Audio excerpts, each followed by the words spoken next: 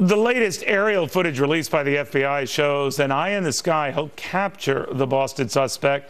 Now, lots of lawmakers are calling for a domestic drone double down after a successful bombing arrest from high above. Joining me exclusively, Senator Rand Paul on whether he's worried about these new privacy invasions. Of course, remember, it was the senator who filibustered the president's use of these drones for what he feared could be private use, private spying, and he got a guarantee from the White House. I think the gist of it was, Senator, that wouldn't happen. What do you make of all this? Well, you know, I want to congratulate law enforcement for getting and capturing these terrorists, first of all. But what we do with them, you know, I think we can still preserve the Bill of Rights. I see no reason why our Constitution is not strong enough to convict this young man with a jury trial, with the Bill of Rights. We do it to horrible people all the time, rapists and murderers. They get lawyers, they get trials with juries, and we seem to be able to do a pretty good job of justice. So I think we can do it through our court system.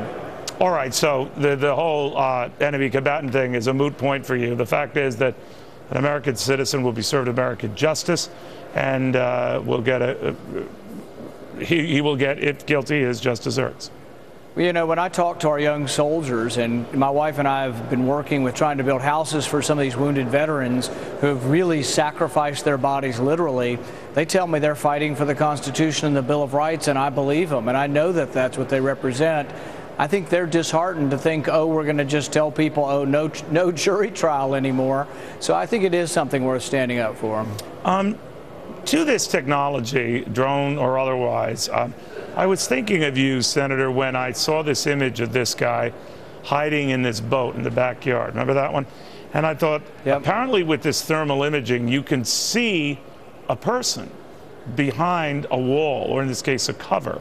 And I'm thinking, geez, what else can these guys see? I didn't even know they had that ability with a helicopter to do that, but then again, I'm not Werner von Braun here. I'm just an anchor, but I'm telling you, then they have the ability to look at me in my home, or you in your home, or anyone in their home. Now, this was to a desired end, to track down a bad guy, or an alleged bad guy. But here's the distinction, Neil. I've never argued against any technology being used when you have an imminent threat, an active crime going on.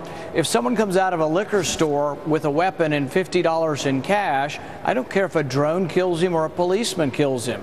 But it's different if they want to come fly over your hot tub or your yard just because they want to do surveillance on everyone and they want to watch your activities. Yeah, but what if they accidentally, in the pursuit of a crime, Senator, discover something else that looks bad? And it doesn't even have to be really, really bad, but they'll use that as justification.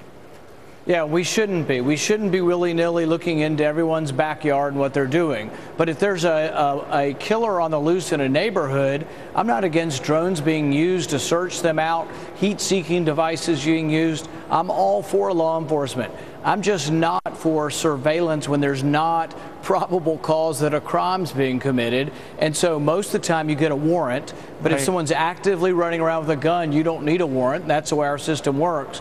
But I don't want the EPA flying over my farm with a drone. I don't want them flying over my backyard with a drone.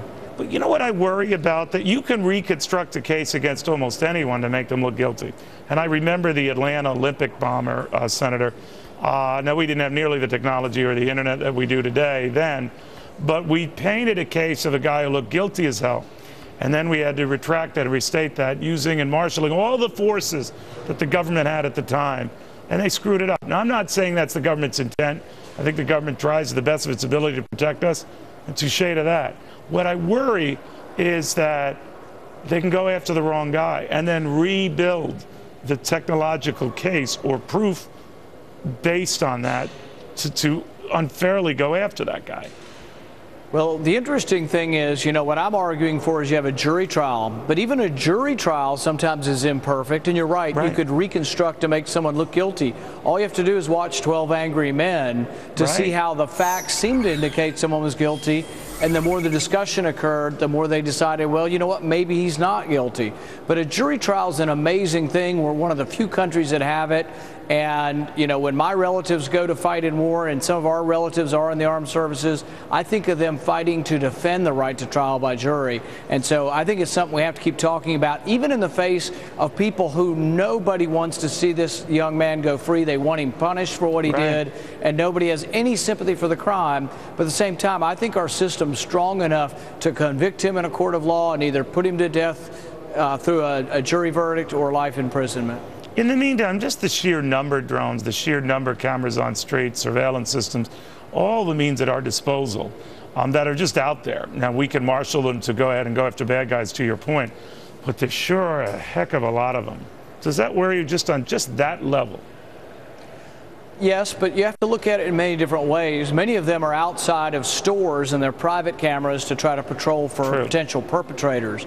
And they're not going into someone's house or invading that privacy. Do you still deserve some privacy walking down the street? Yes. I don't think everybody should have heat-seeking sensors going on. But if there's a madman running down the street shooting people, then we are able to use some of this surveillance. So it really depends on the situation, and we do have to be careful to protect our privacy. I guess my only worry, not to sound overly redundant, Senator, is that on the guise of protecting us, we could give open license to the government just doing anything that it wants with us. Well, and the difficult cases are, you know, the Wall Street Journal said today that myself and others need to reconsider this, you know, idea of believing in civil liberties. And my response is, it's real easy to see these bombers who have images all over TV and know that they are enemies and that they're in combat against us. But there's a lot murkier cases where you would want, if you're an American, you would want a trial by a jury and a lawyer that don't have to do with someone in the middle of a bombing spree or a killing spree. So it's really about the murkier cases that we're talking about. And in this case, where it's very explicit, we also know there's going to be so much overwhelming evidence that I can't imagine that any jury will ever let this young man get off. We shall see. Senator, very good seeing you again. Be well.